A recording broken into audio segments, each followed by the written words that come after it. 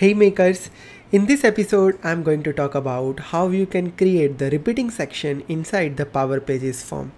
So this is one of the form which we have created in one of our earlier session of this Power Pages step-by-step tutorial series. If you haven't gone through those episodes, the link is available in the description box. So this is the basic form which we created earlier. Now over here I want to create one repeating section to add the multiple experiences. So employee have worked on the different companies and we want to capture the entire history inside the form. So we need a functionality that with this same form they can attach multiple experiences. So how can we get started for that kind of repeating section or SubGrid component inside the Power Pages? Let's have a look around that. So first of all, what I'm going to do here is I'm just opening my solution that we have created for this Power Pages, and I'm going to create one table for capturing the experiences. So let's create a new table. So here one of the table we already created with the name of employee, and now let's capture the employee experiences. So create a new table from here and let's provide the experiences. So I created a table employee experiences and let's click on save button. So my employee experiences table is created and now I need some more columns inside that. So for that, let's create a new column for start date, taking a data type as date only, and click on save. Similar way, I need end date. I also want to capture the role information over here. So I just keep that as a text column. And that's how this looks like. Now to create the repeating section, we need to create the relationship column with our parent table. So for that, let's go to the new column and let's provide the employee ID over here. So employee ID is nothing but our parent table's relationship. And for that, let's have a look on the lookup column and lookup on employee table we need here. So let's provide the name of the table as employee and let's create that relationship table column over here. So my table is created now. Let's go to the table and now let's work on the form. So whenever the repeating section is open, we need to create the new form and edit form as well. So for that, I just click on this form and I'm just going to create a new main form. So let's create a new main form, and in form, how many fields do we need? Let's apply it over here. So here, this is my company name. I don't want to see this. So let me just hide this. And after that, let me just add start date, end date column, start date, end date. I also need a column of role. So let's have a look. Let's select this entire section and let me make as a 2-column section. So it will look like this. Let me just add start date and end date just after each other. So I arrange this column properly by dragging and dropping the thing, and let's click on save and publish. So let me just rename this form. I'm just new EMP experiences subgrid from. So I'm just renaming this form and clicking on save and publish. So I published this particular form. Let me just go back. And now similar way, let me just go to the view. So in SubGrid, what are the things you want to see? So let's click on new view and let's provide a SubGrid view. SubGrid view experiences. And let's click on create. And now let's add the different column over here. So this is my company name. After that, I need start date, I need end date, I need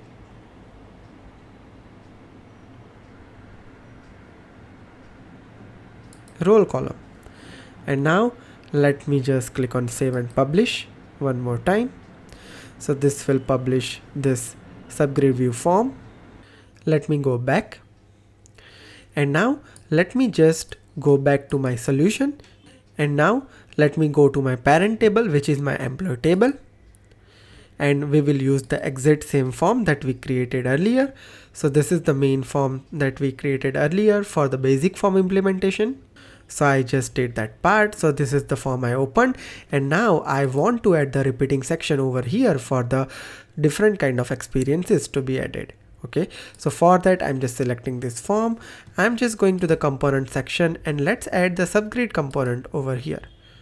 So it will start adding the SubGrid component. And first of all, we need to provide the name of the table. So here I need to provide my table name as employee experiences, and we need to provide which default view you want to load. So this is the view that we created, SubGrid view experiences. So let's provide it and let's click on done. So it will add the SubGrid component. So it has added that component over here because my cursor was there, but let me just add that at the end over here. So let me add one column section at the bottom. Okay, let's rename the section as add experiences. And now let me just drag this component from here to that section. So let me simply drag this and add this over here. And here we are.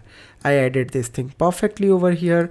Let's rename the SubGrid component experiences.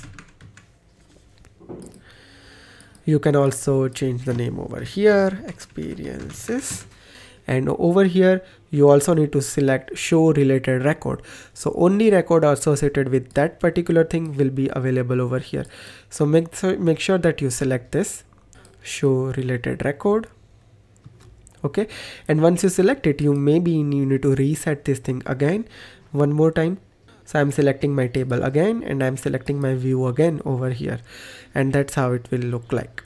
Okay, so make sure that show related record is turned on over here. Now let's save and publish this form. Now we need to provide the permission as well on the experiences table. So let me just go to portal management application. Going to the portal management app, just go to the table permission. Let me add a new permission. I'm just providing employee experience permission. Let's select the table. I'm selecting the table name. Let's select the website. Let's provide the access type, providing global. I'm just providing every permission over here. Let's click on save. After that, we need to assign the web role. So I'm just going to add existing web role, and I'm selecting permission to each web role over here and click on save and close. Now, after setting up the permission, we need to set up the basic form metadata. And one more important thing here, that whatever subgrid that we apply into our form, that is only applicable for the edit form.